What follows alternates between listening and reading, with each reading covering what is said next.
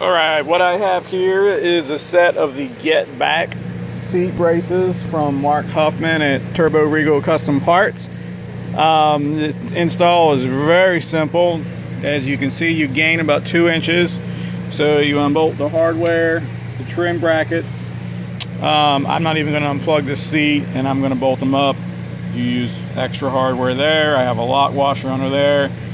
Going to leave everything loose until I put the seat down, and then I'm going to go ahead and put it back in.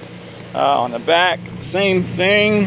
Those holes might have to be opened up a little bit. They seem to be not quite perfect, but that's a quick fix with the die grinder, and it also could be the angle of my dangle.